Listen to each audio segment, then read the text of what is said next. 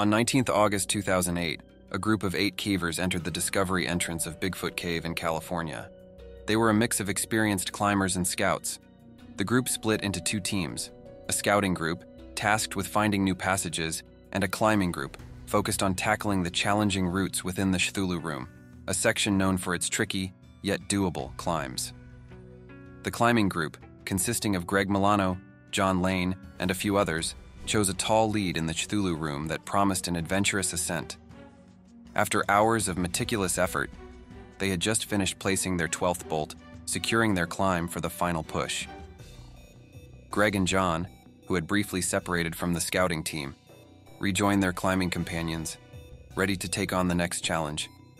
As Greg was perched on a large boulder, inspecting the area for the next move, he felt an unsettling shift beneath him.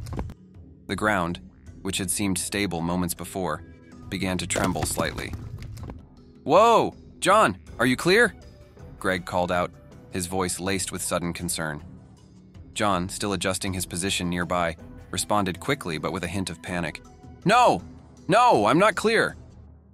His words were barely out when the cave erupted with a deafening crash. The sound of shifting boulders and the agonized screams of both men filled the cavern, echoing off the walls in a terrifying cacophony. The entire group, scattered throughout the cave, heard the disaster unfold. Within moments, they converged on the scene, their hearts pounding as they feared the worst. What they found was a nightmare come to life. The floor and ceiling of the choke, a narrow passage filled with loose rocks, had collapsed simultaneously. Greg, who had been standing on a large boulder, had triggered the fall. The boulders beneath him had given way, sending John into a free fall of about 10 feet before he was violently pinned between the rocks below. John's left leg was crushed, trapped under a massive boulder, while another rock had rolled onto his chest, squeezing the breath from his lungs. The pain was indescribable, a relentless pressure that made every breath a struggle. He could feel the bones in his leg grinding together, and the weight on his chest made his vision blur with pain and panic. But somehow, against all odds, he managed to slither out from under the crushing weight of the boulders. His leg, however, was clearly broken, the bone shattered and useless. The group quickly assessed the situation, their minds racing to find a solution. They knew they had to get John out, but the journey to the entrance would be grueling, especially with his injury. With no professional rescue team nearby and time ticking away, they decided on a self-rescue attempt. Some members stayed close to John, offering whatever aid they could, while others scouted the easiest route back to the cave's entrance. The trek was slow and torturous. John, supported by his friends, hobbled through the dark, uneven passages of the cave. Every step sent fresh waves of pain through his shattered leg, but he gritted his teeth and pressed on, knowing that stopping was not an option. The cave had turned into a merciless maze, each shadow hiding another potential danger. Finally, after hours of painstaking progress, the group emerged from the cave at 1 a.m. Exhausted and battered, John managed to hobble out to the trailhead by the next morning. The relief of fresh air and open sky was overwhelming, but the pain in his leg was a constant reminder of the ordeal he had survived. X-rays at the hospital later revealed that John had broken his fibula, the smaller bone in the lower leg. Though the injury was serious, it could have been much worse. On February 27, 2002, 3 friends, Sean Gregg, Raymond Polanski, and Liz Gonzola, decided to explore Three Falls Cave in New York. The cave, hidden deep in the countryside, was privately owned and marked as off-limits due to the presence of hibernating Indiana bats. Despite the warnings, their curiosity got the better of them, and they entered the cave around 8 p.m., ready for an adventure. Sean Gregg, a 26-year-old soldier stationed at Fort Drum, was the largest of the trio, with a strong build that often made him feel invincible. His friend, 23-year-old Raymond Polanski, also a soldier at Fort Drum, was more cautious but equally eager to explore. Liz Gonzola, a 22-year-old resident of Watertown, was the most experienced, having spent the last 2 years exploring caves in the region. It was Liz who had first told them about the bats, sparking their interest and setting the stage for the night's fateful events. For the first few hours, the exploration was thrilling. The narrow passages and hidden chambers of the cave revealed thousands of bats, their tiny bodies hanging in clusters from the ceiling. The group marveled at the sight, the excitement of their discovery pushing away any thoughts of the risks they were taking. But as the hours passed, the cold air and the oppressive darkness of the cave began to take their toll, making them increasingly aware of the dangers lurking in the shadows. It was then that they stumbled upon a small opening in the cave's breakdown, a narrow, jagged gap between two large rocks. Sean, driven by a mixture of bravado and curiosity, decided to squeeze through the gap, despite warnings from Liz and Raymond. His large frame made it difficult, but he was determined to push forward. As he wriggled his way through, the ancient rocks above shifted ominously. In a split second, the weight of the cave's ceiling gave way, sending a cascade of heavy stones crashing down. The sound echoed through the cavern, a deafening roar that left the group momentarily stunned. Sean felt a sharp, crushing pain as the rocks pinned him to the ground, the largest of which landed squarely on his chest and pelvis. The initial impact was so intense that it drove the breath from his lungs, leaving him gasping for air. His legs were trapped under the debris, and a searing pain shot through his body as he realized they were likely broken. The pressure on his chest made each breath a struggle, the weight of the boulder pressing down like a vice.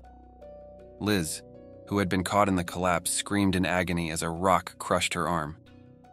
Her voice echoed through the cave, mixing with the frantic sounds of bats disturbed by the collapse. Raymond, adrenaline surging through his veins, rushed to Liz's side and with all his strength managed to lift the rock enough for her to pull free. Her arm was clearly broken, but the immediate concern was Sean, who was trapped and in excruciating pain. Raymond turned his attention to his friend, his heart pounding with fear and desperation. Sean's face was pale, his breathing shallow, and his eyes wide with panic. The boulder on his chest was enormous, later estimated to weigh between 650 and 800 pounds, and there was no way Raymond could move it on his own. He tried to wedge rocks under the boulder, using his back and legs to shift the weight, but the task was impossible. Every movement sent fresh waves of pain through Sean's body, his broken legs and pelvis unable to bear the strain. Liz, her arm throbbing with pain, knew she had to get help. With a mix of determination and fear, she made her way out of the cave, each step a battle against the shock and pain in her arm. The cold, wet rock walls seemed to close in on her as she navigated the dark, narrow passages, her mind racing with worry for Sean. Finally, after what felt like an eternity, she emerged from the cave and stumbled to a nearby house, banging on the door with her good hand, begging for help. A local resident quickly called the authorities, and soon State Trooper Scott Carr arrived at the scene. Liz, her strength waning, tried to lead him back to the cave, but in the chaos and darkness, her flashlight died. The two were forced to retreat, waiting in the freezing night for additional rescuers to arrive.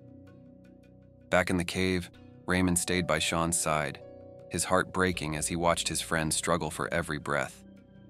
The boulder's relentless pressure was taking its toll, and Sean's body was beginning to shut down.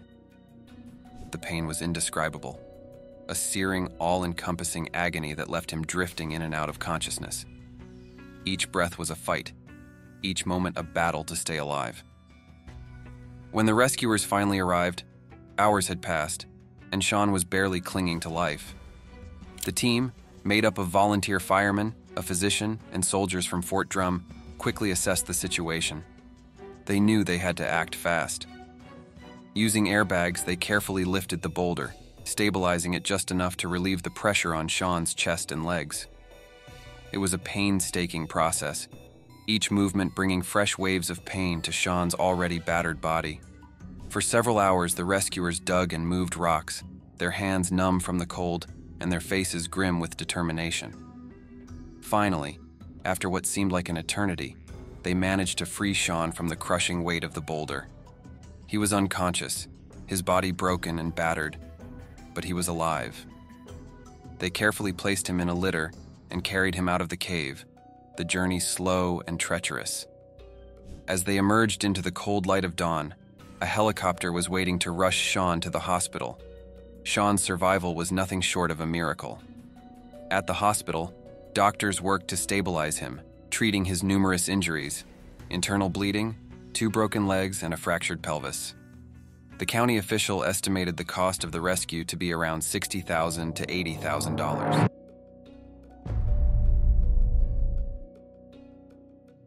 In April 1991, 40-year-old Emily Davis Mobley, an experienced caver with a passion for exploration, set out on an expedition to map the uncharted sections of Lechuguilla Cave in New Mexico.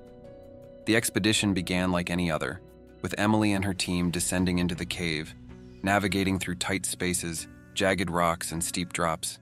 The atmosphere was filled with excitement and the promise of discovery. The cave's beauty was breathtaking. As they ventured deeper, the terrain became increasingly challenging. The air grew thinner, and the narrow passages became more constricting. After hours of strenuous exploration, the team reached a particularly remote section of the cave, rarely visited due to its difficulty. The allure of the unknown spurred them on. Emily led the way, squeezing through a narrow passage barely wide enough for her body. The walls pressed against her as she inched forward, her helmet scraping against the ceiling. Suddenly, as she tried to maneuver through an even tighter spot, she placed her hand on a massive boulder to push herself up. But the boulder, loosened by years of dripping water, suddenly slipped and came crashing down on her leg, pinning it in a crevice with a sickening thud.